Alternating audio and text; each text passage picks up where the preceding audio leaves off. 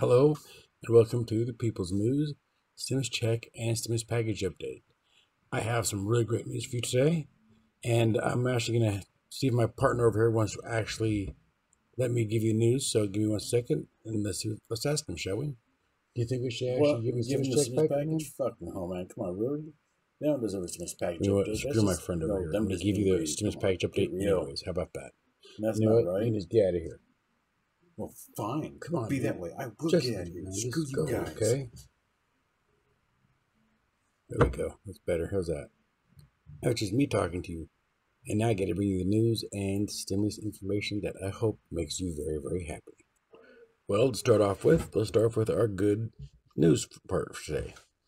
Today, Reverend Raphael Warnock, the Democrat, is projected, or should I say, has defeated the white supremacist Kelly LeFFler. And that has been proven because she took a picture with a former KKK leader and gave the excuse that, well, I didn't know what he did. And in her defense, which there is none, you always know who you can take a picture with. So she knew what she was doing. So basically, she sunk her own ship. And then, like I said, police arrested Henry Torrio. I can't say his last name. He's the leader of the far-right extremist group, the Proud Boys, for allegedly lighting a Black Lives Matter banner on fire during a Washington, D.C. rally that turned violent actually last month. And then, let's see, who is it? Texas Senator John Cryan will not object to the certification of Biden's win.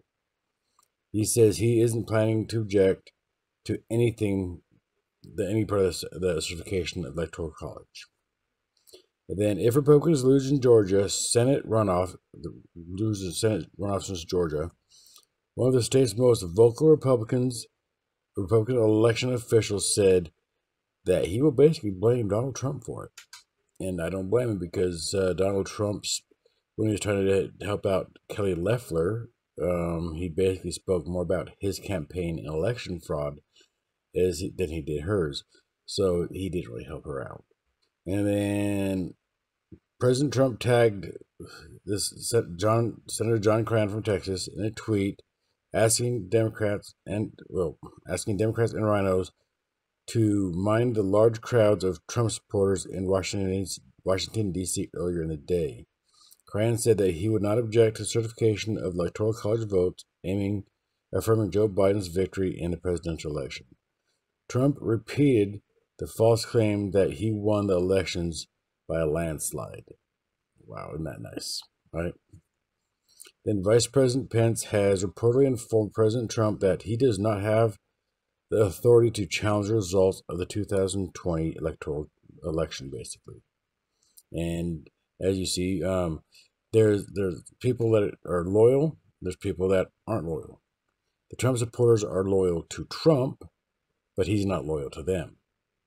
And as you see from what I just said, Pence is loyal to the people, but he's seeing how bad Trump is, and he's losing his loyalty to Trump. A federal judge in Atlanta on Tuesday denied President Trump's last attempt to thwart the state's election results, which certified that President-elect Joe Biden won the state in November. And that basically actually just covers all my news for you today. So without further ado, how about we get started with that nice little stimulus talk, because I know you're looking for that one. That was going to help out a lot. So let's get started on that one. Well, everybody, as I stated earlier, I do have some very good news for you guys. I think you'll be happy about this news. OSSLOF and Warnock won the Senate runoffs in Georgia. And now that we have a Democratic president, a Democratic Senate, and a Democratic House, it's time to get some stuff done, don't you think? I mean, of course, that's after Biden replaces Donald Trump in the White House as president. The poll shows OSSLOF got 2,238,939 votes. That's about 35,000 more than Perdue got. And then Warnock got 2,257,858 votes, and that is about 73,000 more votes than LEFFLER got. Kelly LeFleur, I think is what her name is.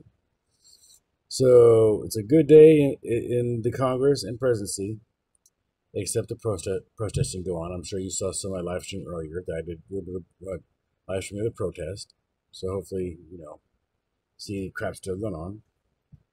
And if you remember that Leffler said that, it was Kelly Leffler, said that she would join the Senate Republicans in an attempt to overturn the counting of the Electoral College votes. In response to that, Ronald Klain, which is soon to be President Biden's chief of staff, fired off a reply to her. In fact, I'll show you that tweet right now.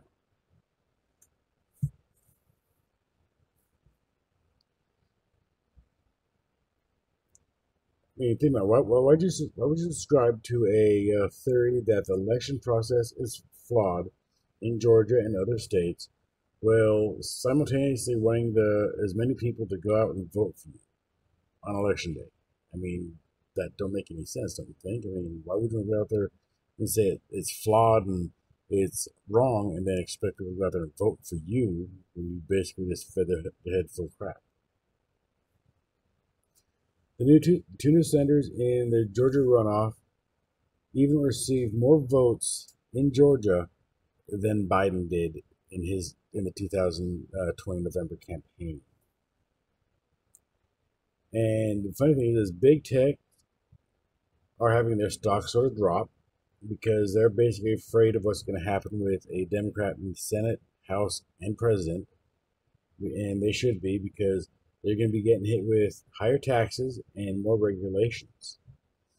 And if you remember, Biden said that if the Democrats win the Senate, the $2,000 stimulus checks are as good as in your hands. Well, they're going to be as good as in your hand, because basically we now have Chuck Schumer, which is now the Senate Majority Leader, and now he will have a chance to put the standalone $2,000 stimulus check bill on the floor. But the problem is will it pass? Because they need a total of exactly 60 votes for it to pass. And since you got 50 Democrats and the vice president, which is a Democrat, which is vice president of the Senate, that's 51, but they still need 10 more votes to get it to pass. I mean, there is a few Republicans out there that might actually go along with that idea and pass it. But if you also remember, Biden also talked about he has bigger stimulus packages ideas in mind. I mean, they could easily put the $2,000 stimulus check idea as a standalone bill, or they could attach it to a much larger bill. And what I'm thinking is now that we got the Senate majority lead with Democrats, maybe they should try for, I don't know, say the HEROES Act that would actually help out a lot of essential workers, put more money into the unemployment, and most likely would also help out with renters insurance and mortgage forbearance and other stuff like that we've been talking about for a long time. So let's just hope that they actually decide to put that in the bill, because that would be really nice. But until next time, you guys have a wonderful day.